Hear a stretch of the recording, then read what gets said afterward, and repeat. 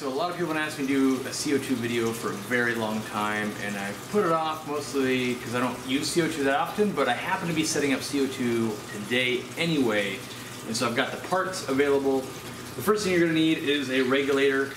This is a used one. This is an Aquatech one. They're cheap. You can buy them on Amazon. You can buy them in my store usually. They work. They're dual gauge, so in theory what that's going to do is help it from gassing off. And what that means, if you ever read about that, is when the tank gets low and gets to a certain low pressure, it just releases the rest of it. And that usually only happens when you have a one gauge system. So it's not dual stage, one stage. So yeah, but basically what you've got two gauges. One's going to tell you how much pressure is in the tank, so how much gas is left. And then one is going to tell you how much pressure is going to go through that line.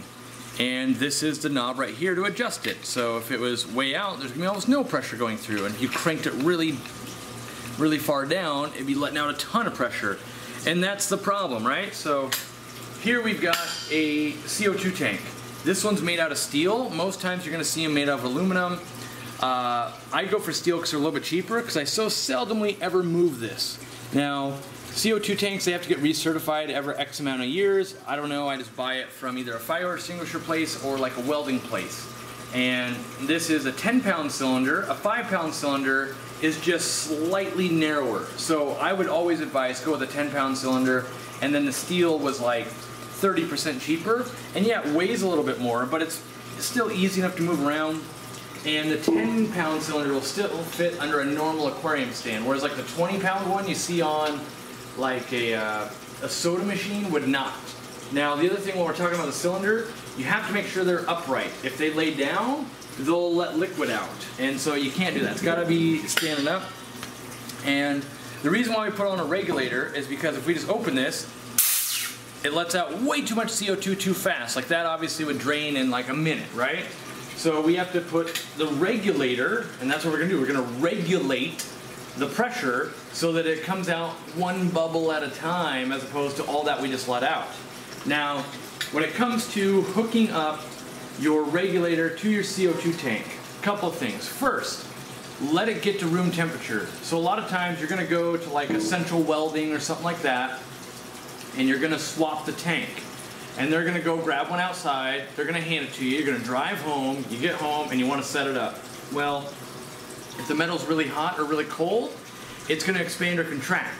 And so we'll tighten this regulator on there, and we'll get it on super tight, but then tomorrow we'll come in and we'll have no CO2 left, because when it got to the right temperature, the threads changed, and all of a sudden this is really loose. And so you got to let it acclimate to the temperature of the room. I do it for at least 3 or 4 hours. I don't know what the soonest time is, but you know, do it earlier in the day, go do all your errands, eat dinner, then come back and do this project. And so then we need to mate up the regulator to the CO2 bottle, essentially. When you get it filled, you're going to get a little wafer, basically. It's a composite wafer. What does that mean? That means it's made out of a bunch of different materials. It works fine when you're letting out a lot. So for instance, what that means is if you put this on, you put a regulator on, you're going to go weld, it's letting out so much CO2. Well, you wouldn't use CO2, but they don't know that. It's letting out so much that it wouldn't put that much strain on this seal, so it works just fine. But in our application, we're going to let out so little CO2 that a lot of times these are problematic. And so if you're going to do this, a lot of times the regulators will come with a nylon one, which is just plastic, or hopefully you get to go with the super duper ones that I love, and that's this one right here.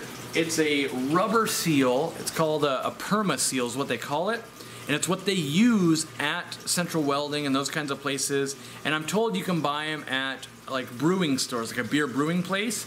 I bought mine from what is it, greenleafaquariums.com for $6 or something like that. And these screw onto the inside. So you have to make sure when you do get them to swap yours out, you get some that have threads in it. And they just screw right in, just like that. And now you've got this rubber gasket to seal to, which works really good. That's the last one thing I want to mention. When you do get your tank swapped out, most places want to swap your tank, they don't want to fill it. So people go, well, I'm going to buy this aluminum tank that looks amazing on Amazon, and then you go to get it filled and they're like, no, we only swap here. So instantly you're gonna get a used tank, and that's just the way it usually goes. Some places will do it, but have that in the back of your mind that not everyone's gonna fill it for you. They just want to swap. They're meant to swap hundreds of these a day. So we need to hook our regulator up. This regulator also has a solenoid on it. What does that mean? That means we have a plug-in. And if we were to plug this in, when it has power, it will let CO2 out. When it doesn't have power, it won't. So we get to plug this into our lighting timer, and when the lights are on, it'll allow CO2 to flow. When the lights are off, it will not. And that's good because plants can only utilize CO2 when it has light. So the first thing you want to do is, kind of mate this up a little bit and get it so that it, goes right where that rubber grommet's going to be. And then you're going to slide this nut onto here, and if you need to hold it. If you just let it do it itself, it's really hard to turn, right? So you have to hold it level, and you get it basically finger tight. And I always have it looking up at me a little bit, so then I can grab a crescent wrench. And this is a tool I recommend. If you use like vice grips or pliers, you're going to mar this up a whole bunch. But you just get it on there, and then you kind of hold it a little bit and tighten it down. And you don't got to crank it on crazy tight, but don't leave it way loose either. Like, you don't want to just like, put all your weight on it, but definitely, make it be pretty snug. So the last part of this assembly, down here we have what's called the needle valve. And a needle valve is a very fine adjustment valve. So you might have to turn it 5 times to get it to do 5 bubbles per second as opposed to 1 bubble per second. Whereas like this adjustment might be the difference between 500 and 50. So 50, and then you crank it down, that's 500. So this is the operating pressure. So we've got CO2 in here. We're going to regulate how it comes out. And so we can do this right here. So we're going to open this valve. We're going to watch these gauges move. So we can see here we have about 1,000 PSI inside the tank. That means it's a full tank. And as that gets lower, you'll know we're getting closer to needing to refill it. A 10-gallon tank on or a 10-pound tank on a 75-gallon tank might last you 2 years, depending on how much CO2 you're putting in. So pretty inexpensive, costs you 15 to 20 bucks to refill one. And then over here we have the operating pressure, and you can crank this up a whole bunch. But the problem is, like, if I keep this at 100, it's gonna blow off the diffuser. It's literally just gonna go boom. So we need to keep I usually run operating pressure down around 40 or so, which I might have to let some of this out for it to, so now that I cranked it up, I have to actually add power to it for it to go back down. But I like to run at about 40 PSI. Some of these regulators, not by Aquatech, but some will be set so that they're always set at 30 or always set at 40, especially the single stage ones. That's why they don't include it. You can't adjust it. But pretty much anything will work as long as it's not crazy too high. So then, with this application, this is silicone tubing, and it is not specific to CO2. Now there is CO2 tubing, but I don't notice any loss. People go, oh God, you're losing all kinds of CO2.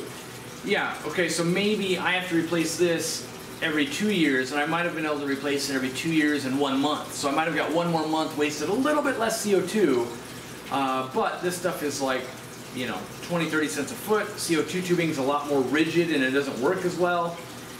This application, since we're going to be above the sump that I'm installing it, I don't have to do this step, but I recommend doing a check valve. And yes, I just use a normal plastic one. Typically I get 10 plus years without it failing. You could buy an expensive brass one and maybe it's going to last you the rest of your life, but for $2 or $3 and it lasting 10 years, I think that's pretty good. I'm much more likely to break this thing or sell it or get rid of it, something like that, before this ever gives way on me. The goal with the check valve is that it would be right at your water line. So if we're doing this sump, it would be right here, so that water would only ever come back to here, where if I had it on, let's say this tank over here,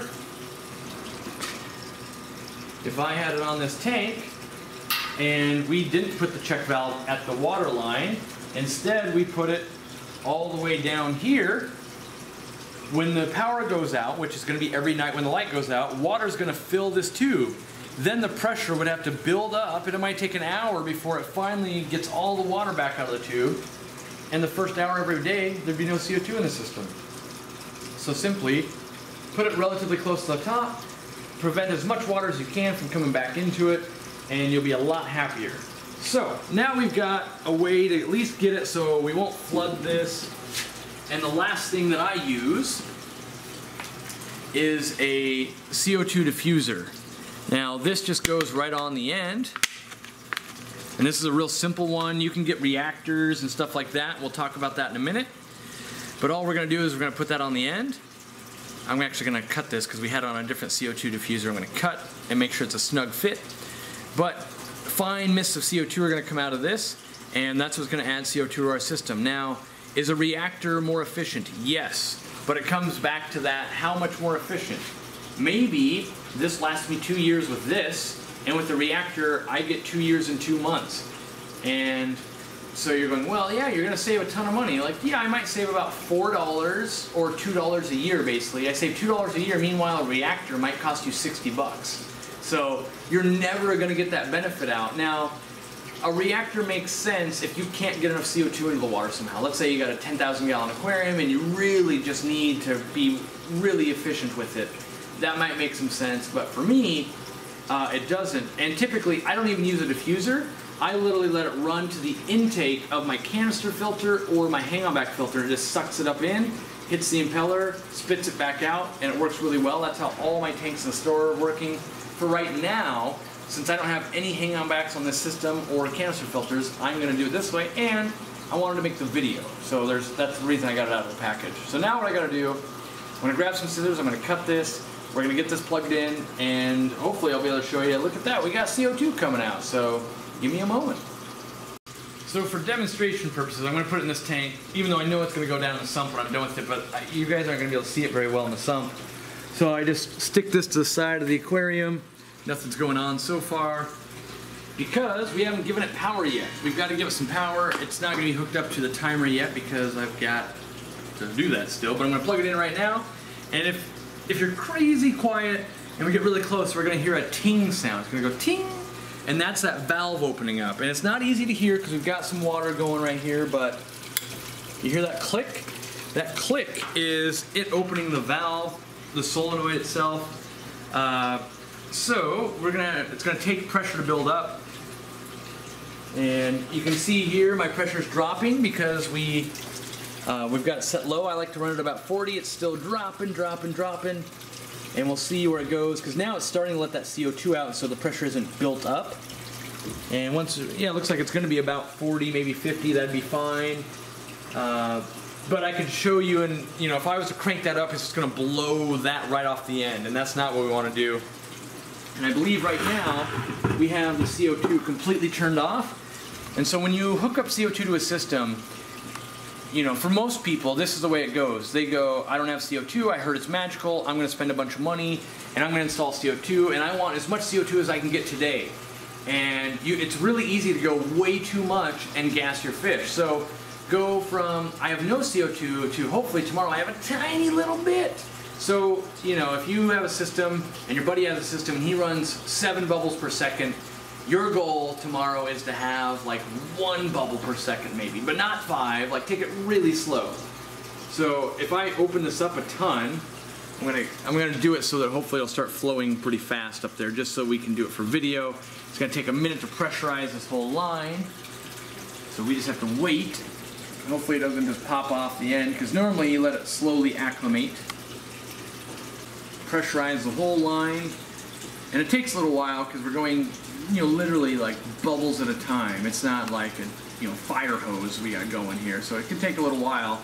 And I recommend maybe making 1 adjustment per day. Once you've got some CO2 coming out, don't make an adjustment, then an hour later make another adjustment, then an hour later make another adjustment. Like, let it build up the entire day and evaluate, are my plants starting to pearl, are my fish gasping, those types of things, instead of trying to dial it in within 24 hours. So now what we can do is really wait. Alright, so it's been a couple of days. We had to go out of town, but the CO2 diffuser itself, usually you want to let them soak, and I wasn't getting good action to show you guys until it's soaked. So now I've got it turned up quite a bit because we're doing a lot of CO2 for, you know, basically about 1,000 gallons of water here. But you can see all the fine bubbles coming out of it, and we're actually going to put it so it's more in this, so we can really get good diffusion going through the entire thing. Now I wouldn't normally necessarily do that if I was at home, but on such a big system that makes some sense for us. But yeah, once you got the diffuser going and you can get basically all the plants starting to pearl, which we've already got going on. You can see here all the plants are nice and happy in the plant racks, and you know, as I kind of go through, you see lots of plants releasing oxygen. That's because they're converting all that CO2 and growing. And yeah, so it worked out well. So yeah, that's how I do CO2. Works out pretty well. And let us know if you have any questions in the comments.